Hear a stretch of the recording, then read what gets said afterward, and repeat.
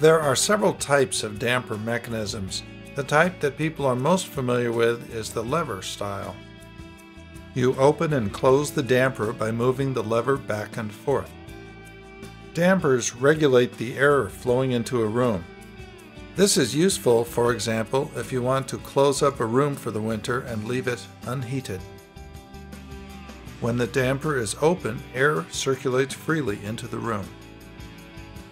Here is another type of mechanism that slides back and forth.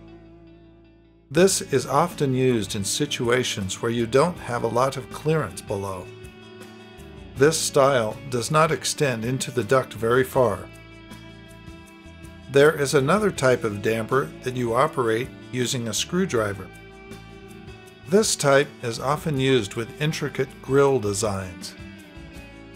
Many grill designs simply will not work with a traditional style of damper mechanism, such as a lever, and so a screwdriver is the only option.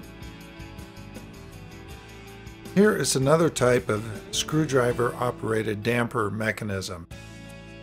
Once again, this is used in a situation where a lever-type damper mechanism would not work at all. It can be a little bit difficult to operate this one, but that may be the penalty for having a very cool-looking faceplate design. This is another design that works well when you have limited clearances into your ducting.